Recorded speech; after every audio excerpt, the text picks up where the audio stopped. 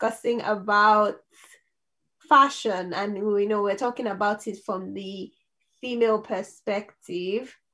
But first, before I go into what we have today, I really hope everyone had a lovely week. I mean, the week was a bit stressful, but thank God it's Friday and we're going to be unwinding, relaxing with this part of the show. And today we have two lovely people here. Last week we talked about fashion on like the female perspective. And this week we promised that we're going to come back even better, I guess, with the guys. And we're going to be hearing about fashion from the male perspective. I feel like the world has heard so much about fashion from the female perspective, because when they talk about modesty and fashion, everybody first thinks about women. So today we're going to have the men, the boys, the guys, the men, anyone who wants to, to choose. We're going to have them today. And today we have the wonderful Dr. Anyway, I'll leave them to introduce themselves. Let me start with Dr. Lulu. So just say hello to the people. Hi guys, it's me, Dr. Lulu. I'm here again. Good to be here. And just to make it clear, they brought me here under duress. I'm on handcuffs. We did not. He loves being here. He loves handcuffs, huh? Nice one. And also we have our wonderful, ever-loving Lawrence. Lawrence, will you say hi to the people? Guys, hello guys. It's good to be here. This is a wonderful radio station, and I'm looking for it. Yay! Law himself. Yeah, welcome. I mean, these two people, if anything you want to know about them, these are two people that never hold back from saying what they want to say. They'll speak their mind and they're not afraid to speak their mind. So I'm really happy we have them here. You can see the difference between Dr. Lulu, in quotes, and Lawrence. You can see the pride in one person's voice. You can see the humility in one person's voice. We all know what the Bible says about pride and humility, but let's not go there because that's not what we're talking about today, right, Marvellous? Yeah, well, no, I'm talking about very humble voice. Oh, please, Dr. Lulu. I'm the one with the humble voice, please. Oh my God, we all know. So yes, today we're going to be talking about fashion. We're going to talk about modesty in fashion, to be precise. Fashion, modesty in fashion.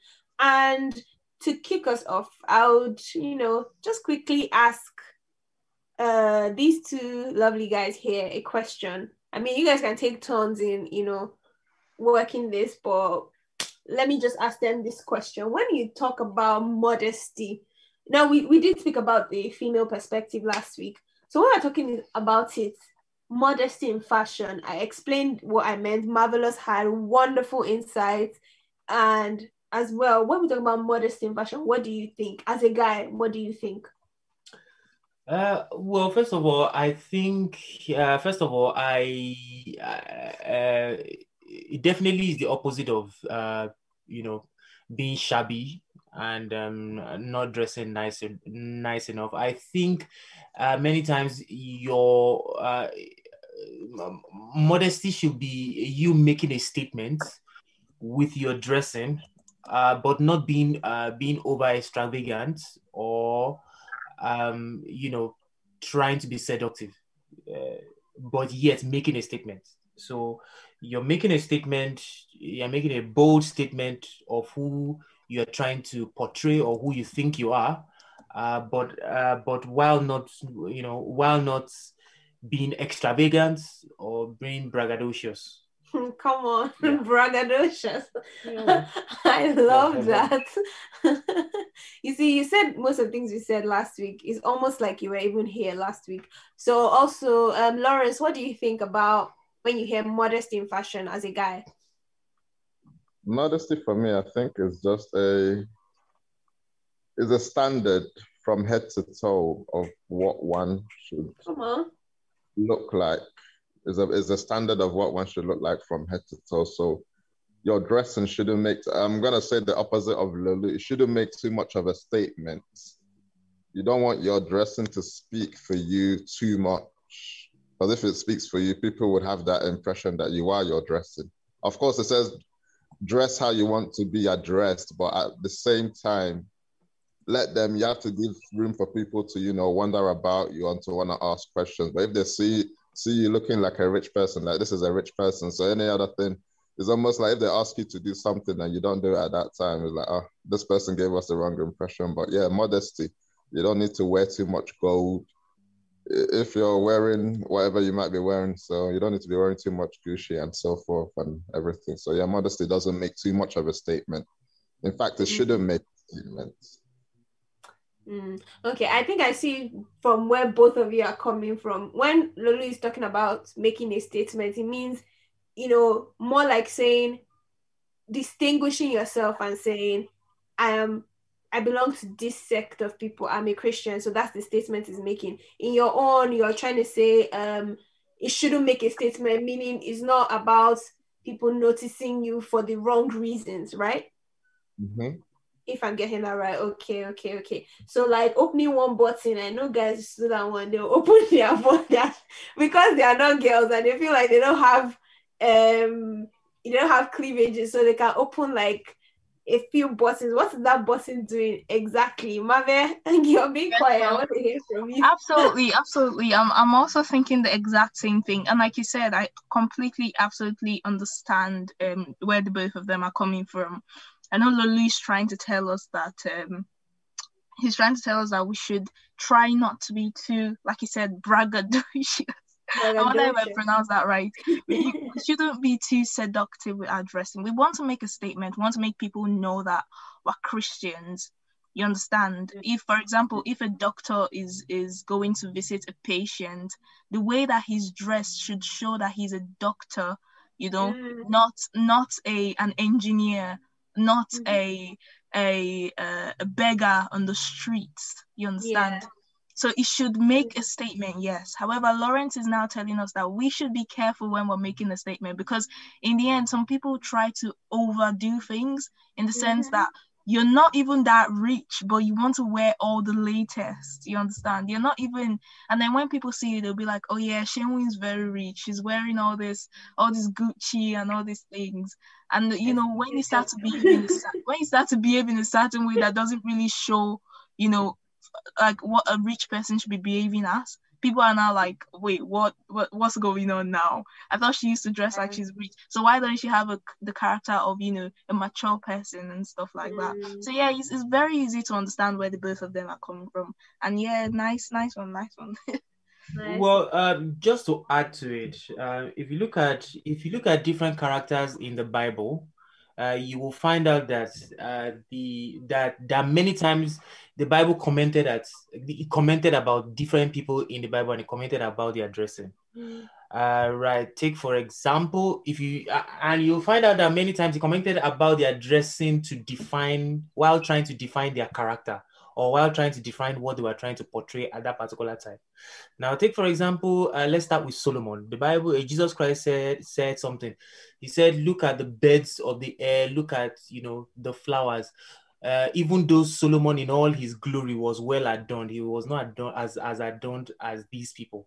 Now, so that means because Solomon was rich, there was a glory that came with his dressing. And obviously because he was a king, there was a gloriousness that came with his dressing. Take a look at in the time of transfiguration, the thing that actually changed the most, aside from Jesus's skin, was obviously his dress.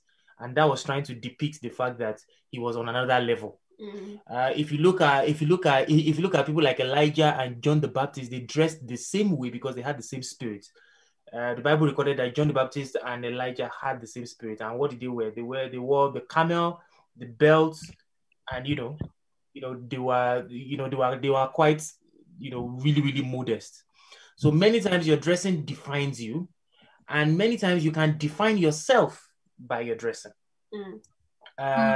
So if you're among students, you want to look like a student, then you go for the young and trendy kind of dressing. If you're in the office, you want to go for you have the office wear and thereabout. But many times some people push it to the extreme. People people are dressing beyond their means, or there was a guy that I saw that I didn't really like it. It was summer. Everybody knew it was summer, but it wasn't like it was like 120 degrees centigrade. It was just the normal 15, 16, degrees. And this guy wore his normal shorts, and probably, he just pulled off his shirt, and he was going to, and he put his bag behind his back. So he wore no shirts. He was bare chested, and he wore shorts, and he was walking all the way to the city center. That's an example of being really not modest and even being braggadocious. So you want everybody to know that, yes, you've been to the gym and all that. Wait, seriously. Sorry, talking about this. That was kind of, I felt that was kind of extreme. Okay. Sorry to even cut you short. Marvell, sorry, something just came to my head. Talking about you're going to the gym and then, all of that. Lawrence, what do you feel about this whole notion of if you have it, flaunt it? Like, for instance, now, everybody's always breathing down, like... Flaunt what the Lord gave you. Yeah, everybody's breathing down women's necks and saying, oh, okay, you're wearing the mini skirt, you're wearing the top that's showing your boobs, you're wearing this. What about the guys? They know they have muscles, but yet there is the shirt that stops right on top of where their biceps starts that they'll wear.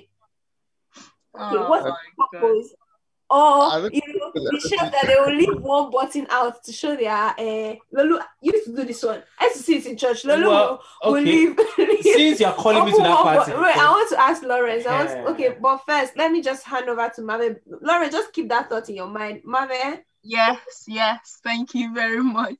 Let's keep the thought in our mind. We're going on a quick break and then we'll come back to tackle that question. So guys, don't go anywhere. Stay with us, and we're looking forward to the answers that we'll get to that question. So the question before we go on the break is the notion of flaunt what the Lord gave you, or show, flaunt it all out. Is it a good notion? Is it something that as Christians or just as modest youths, is that something we should be doing? So now we'll be going on a short break. And also we just want to let people know that you can listen to us on our YouTube page. So if you're not listening to us via the link, you can listen to us on our YouTube page. We'll definitely be sharing this page on all our platforms. So please look out for that. Thank you. And now it's time for the break. Thank you, Jesus. Thank you, Jesus. We want to worship your name. We give you all the glory. You deserve it. For what you're doing, Lord. For what you've done. For what you're going to do again. We bless your name.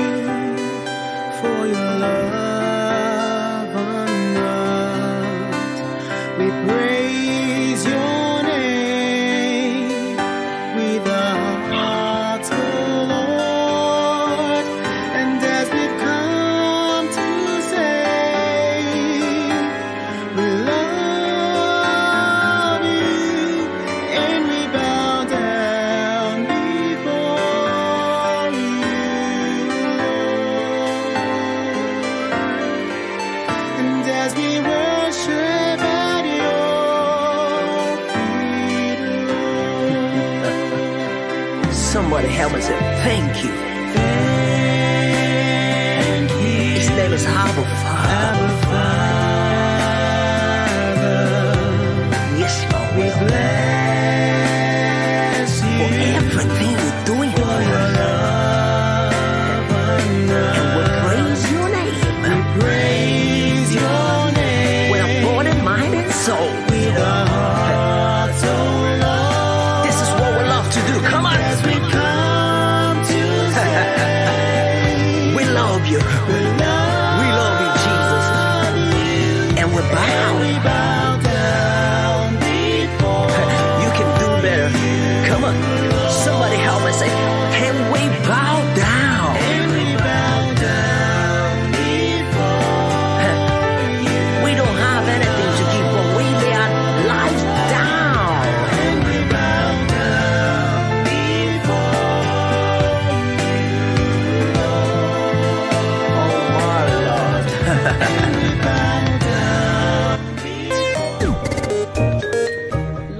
good, love the gospel, stay fleeky, and stay tuned. Hi, my name is Marvellous. And I'm Seun. Join us every Friday at 2 o'clock on Youth Today as we delve into youth affairs and lifestyle today. We look forward to sharing with you. Hi, welcome back, guys. Welcome back. Yes, so we are still on the topic modesty in fashion. And of course, we are still on the show Youth Today on AP Radio UK. Thank you very much for joining us so far. Of course, I'm sure we haven't forgotten the question that we left for the break on. It's flaunt what the Lord gave you. Okay, the notion flaunt what the Lord gave you. You know, that's what everybody says now. That's the excuse for, you know, walking naked on the streets, or at least half naked, or like Dr. Lulu rightly said, bare-chested. You know, you're just walking around, showing everything that God gave you. And of course, it's a pressure. I think it's one of the things that, you know, people put pressure on women with. They're like, okay, why can't you show what the Lord has given you? You know, and then when it feels like someone does not even have, you know, much to flaunt, like a beautiful petite lady does not have much stuff to flaunt, then what do you want her to flaunt, right? So I want to ask Lawrence, Lawrence, please tell us, what do you think about this notion? Is it right, as children of God or as modest youths, should we be flaunting what the Lord gave us, in quotes? Let's be honest here. Let's actually, like you, say what you think. Say what you think. We should just flaunt our money and flaunt everything that the Lord gave us. It means everybody should just be flaunting at any time, should just be stunting at any given moment. But in terms of fashion, let's just say for a guy with muscles, in my case, I have a lot of shoulder and a lot of chest. It's not I can't go and wear an XXL t-shirts. It would look wrong. But and it's the same for ladies as well. When they have certain assets, you can't expect them to now wear curtains clothes as big as curtains, looking like a fridge in the clothes as well. So no, sometimes it's hard for you not to flaunt in some senses. But when you go out of your way, you will now buy a t-shirt. You're an extra large and you want to go and buy a medium t-shirt so that everything will be defined. Or you're a lady yourself, you know that, all right, you know what, this size 10, you're jumping to put the jeans on. My darling, go up a size. There's no need to be jumping to put jeans on. You're struggling. So why would you, in that sense, you're flaunting it. Okay. Absolutely amazing idea. Thank you very much. I like it. Yeah, I like that he's very honest. He's telling us that we can flaunt what the Lord gave us, but there should be a limit. And that brings me to my question to Dr. Lulu. So, Dr. Lulu, what do you think is the limit? I mean, Lawrence has already told us that, you know, people want to go out of their way. For example, he used himself as an example, you know, being a buff guy with beautiful, gorgeous chest muscles. And wow, marvelous.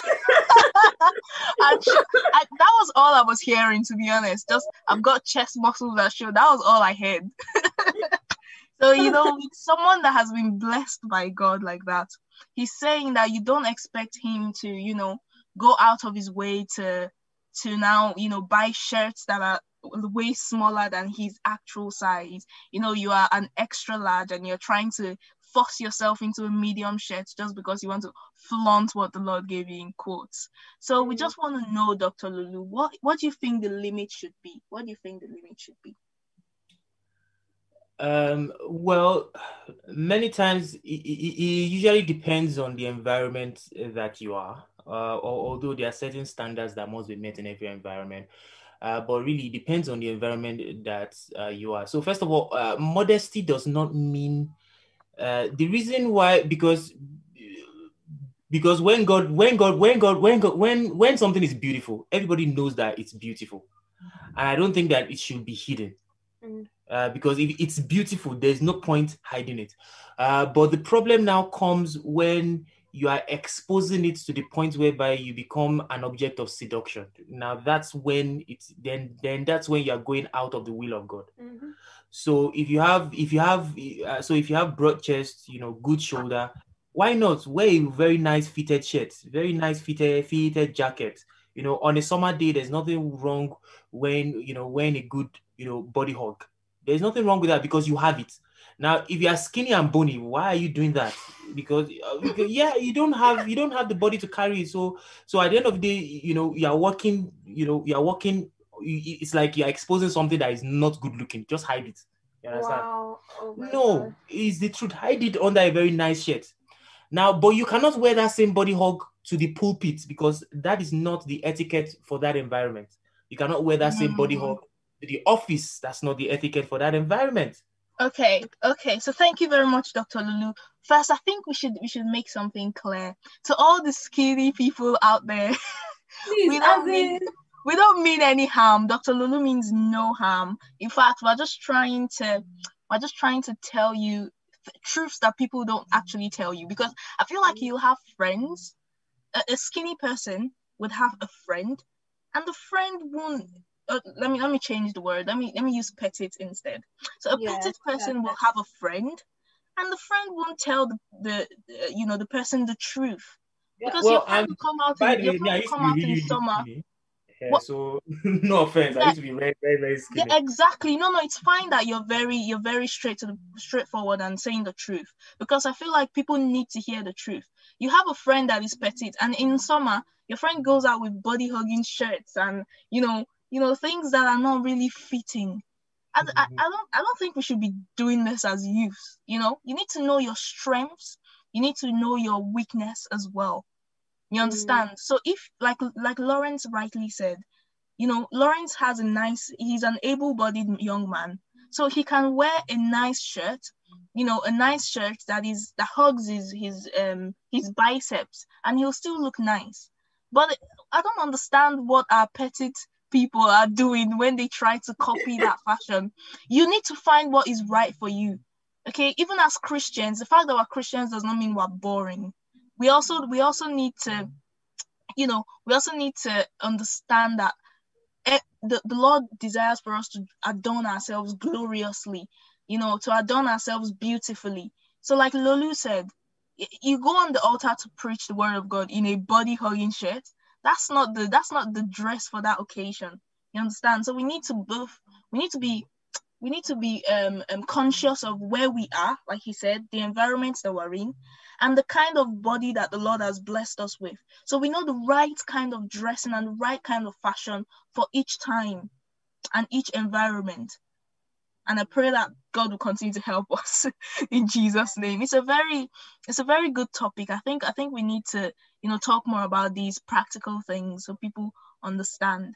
And we're coming to the end of the show, guys. We're coming to the end of the show, and we're very happy and very excited that you stayed with us through this 30 minutes of the show.